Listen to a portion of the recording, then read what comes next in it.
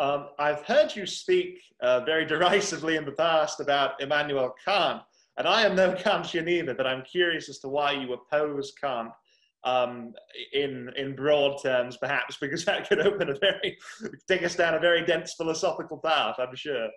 Yes, and I'm not a philosopher, so I better do it in broad terms, because I probably cannot hold my own on the details that to the philosophers within objectivism. Look, I mean, Kant does two things that are antagonistic to objectivism, but to human life, in my view, antagonistic to all human life and to human progress. He divorces human reason from reality. And I don't know how you overcome that, right? If reason is not a guide, is not an identification of reality, then what's the use of it? And what benefit does it provide? And whose reason is true? And how do we tell? And how do we figure out what's right and what's wrong? And what's true and what's false? Isn't this just opening up completely to subjectivism, which I think opens everything up to what his real argument was, to religion? Because at the end of the day, I mean, he says this, right? His philosophy is there to save religion from the Enlightenment. He's there to ultimately save Christianity, and that's his goal. And to do that, he has to show that reason is impotent. So he doesn't actually say reason is impotent, because then he wouldn't have been taken seriously. He disguises the idea of reason as impotent with a bunch of philosophical gobbledygook. I mean, very sophisticated argument that are very difficult to comprehend, right? I mean, if you read Kant, man, it's the hardest thing you'll ever read. Right. And long sentences, very convoluted, very difficult to understand, very difficult to figure out. But at the end of the day, the aim of all of it is to tell us reason is not your senses. And your reason, your mind is not telling you what's really out there in existence. Now that opens up the hole to, well, then if it doesn't, then how do I know what's right, what's wrong, what's true, what's false, what existence really is? And if it's just guided by the structures of my brain, well, what if my brain is structured differently than yours, and the white people have brains differently structured than black people, and the women have brains differently structured than men, you know, is there a female truth and a male truth and a black truth and a white truth? And you can see how and by the way, Marx, if you go to Marx, is there a proletarian truth and a bourgeoisie truth? If you go to Hitler, is there an Aryan truth and a Jewish truth? And it devolves from there. And I think at the end of the day, Marx is a product of Kant. And I think, you know, the ideology that drives ultimately to Hitler is a product of Kant. It's all a product, and the postmodernists are ultimately a product of Kant, because once you get rid of reason, which I think is what he ultimately does, anything is possible, right? Anything is possible, including contradictions, which is what Hegel celebrates, right? You know, and Hegel is influenced by Kant as well. And that's an epistemological point. But then there's the ethical point. And the ethical point is, again, he's trying to save Christianity from the Enlightenment. The Enlightenment is starting to recognize the value of the individual and starting to recognize the value of human happiness. After all, you know, in the political manifestation of the Enlightenment, which is the Declaration of Independence in the US, you have a right, an inalienable right to the pursuit of happiness. Now, that's selfish. That's individualistic. My happiness, not your happiness. My right is to pursue my happiness, right? And that is not tenable to Christianity and not tenable for Kant. So he comes up with a morality, again, that hides it all, because he hides his true motivation, because he talks about individuals and the importance of individuals. So he comes across as a pseudo-individualist.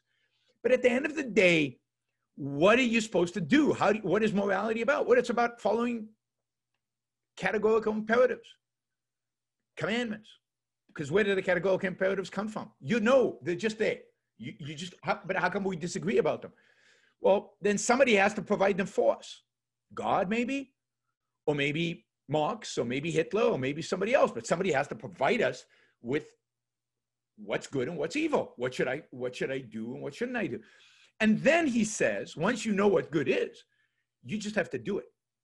It's duty. It's duty bound. And you should never think about the benefit you receive from doing it.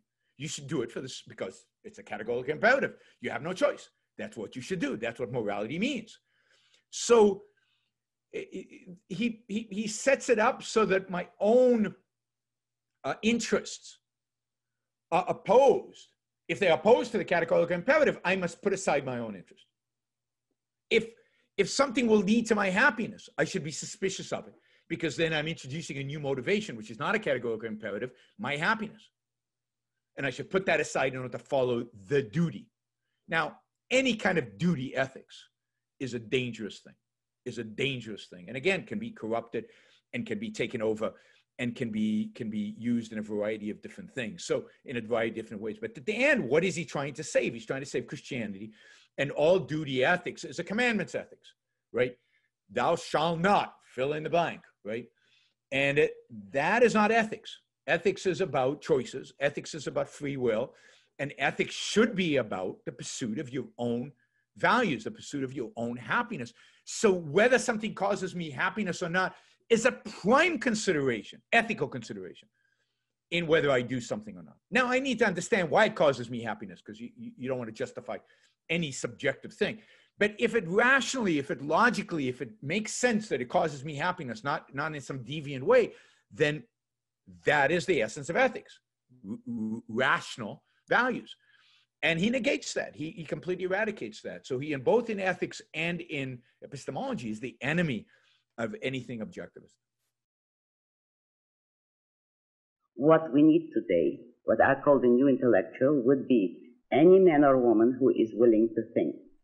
Meaning, any man or woman who knows that man's life must be guided by reason, by the intellect, not by feelings, wishes, whims, or mystic revelations. Any man or woman who values his life and who does not want to give in to today's cult of despair, cynicism, and impotence, and does not intend to give up the world to the dark ages and to the rule of the collectivist brute. All right, before we go on, reminder, please like the show. We've got 163 live listeners right now, 30 likes. That should be at least 100. I figure at least 100 of you actually like the show. Maybe there are like 60 of the Matthews out there who hate it, but at least the people who are liking it, you know, I want to see a thumbs up. There you go. Start liking it. I want to see that go to 100. All it takes is a click of a thing. Whether you're looking at this, and you know, the likes matter. It's not an issue of my ego.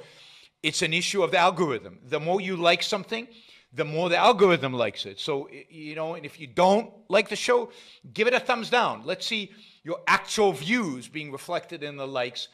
But if you like it, don't just sit there.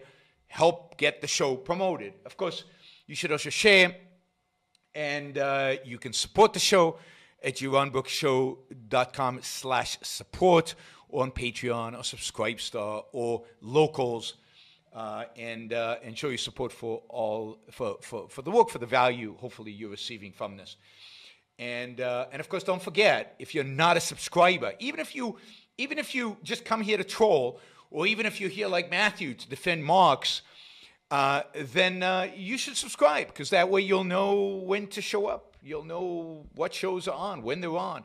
You'll get notified, right?